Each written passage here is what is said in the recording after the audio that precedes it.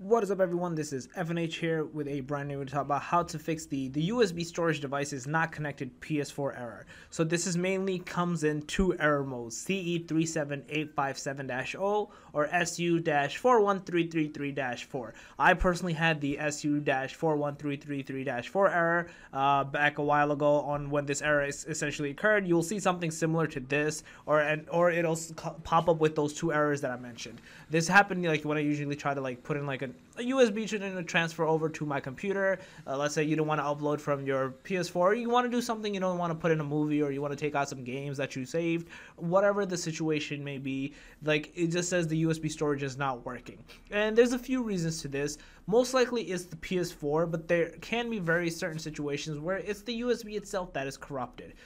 Just to like highly talk about like the scenarios, let's say that USB, if you put it in your computer and it says it cannot read it, it is very possible that the USB itself is corrupted, and you have to figure out a way or a fix around on how to get this basically fixed. So what you can most likely do is reformat the USB, and if you do that, you should most likely be able to resolve the issue there.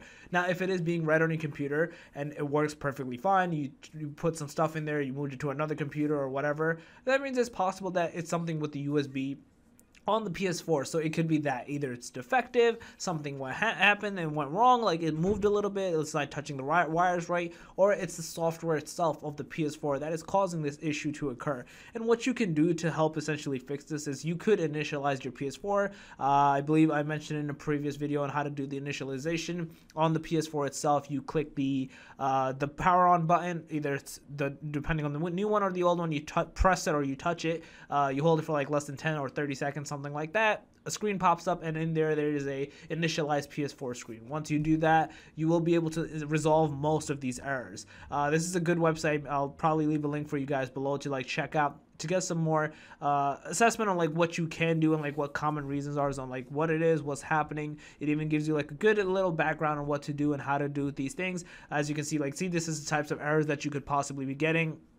And like this was like, again, one of the system errors. I personally had the SU-41333-4. Again, they're both the same exact thing on when it's happening to you. Initializing the PS4 significantly helps. Let's say you did try that method. The final one I would highly recommend is, before I even recommend going down the route of reformatting a PS4, because I know a lot of people don't like to do that, I would recommend you getting another USB. USBs are fairly cheap. Check out one for like $5 or less than that, seeing if that works. If that still doesn't work, it is highly probable and possible that it's the USB port. Try changing the USB port from, like, let's say the left one to the right one, see if that ends up working. Try to see if like doing those things around helps your thing. Clean it out if you have to. It's possible that all those years of dusts have built up on that as well and causing this to occur. Again, I don't like to recommend reformatting the PS4, because that's usually like a last resort, because it could be that the data itself and the software is corrupted and it's just not reading the USB.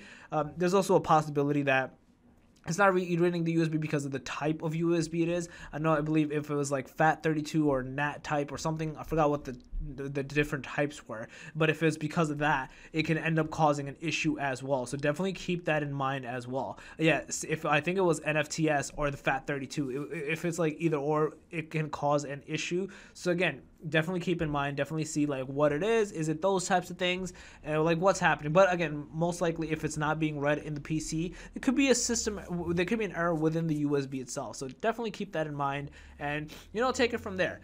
So yeah, I do hope this ends up being helpful and informative for you guys. If it does, let me know in the comment section below.